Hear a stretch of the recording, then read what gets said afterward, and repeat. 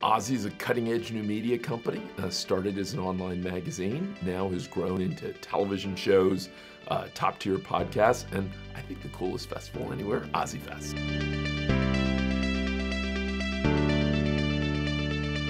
Being in Silicon Valley makes us bolder. It's funny, I think if we were in New York or LA, I think we would compare ourselves only to other media companies, and that's got a certain level of ambition. But I think when you're in the Valley and you're around, whatever's the latest new company, you realize how much bolder you could be. You realize that you could think differently about who you hire, about how you create your offerings and your services, about how you pay people, about how you market, about how you partner. And so I would love to believe that part of what OZY does is help people see outside their bubble. OZY Fest, I think, is the coolest festival anywhere.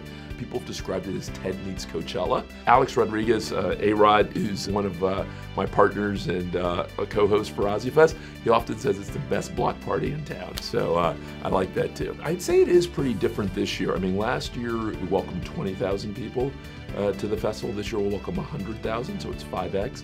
Last year we were in a smaller space, the summer stage within Central Park. This year we're in the Great Lawn. It means that we're allowed to do more. We can do larger activations for a Hulu or for a Showtime.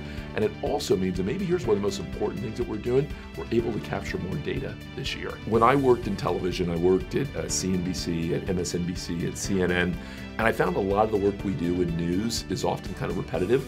We'll talk about the same 4 or 5 stories all day long. For a lot of the brands, they've got the same issue, which is it's cluttered, it's noisy. You need kind of live events and really high quality. And so with our brands, we not only do things at the festival, but maybe more importantly, unlike a TED or a Coachella, OZY Fest is part of a larger media company, right? And so we can do work at the festival and we can do work on the other side of it as well. So I think a lot of folks like that, and I think they like the data capture element of it as well, that we're gathering a lot of information for them about which millennials, which Gen Xers don't just like their products, but actually love them.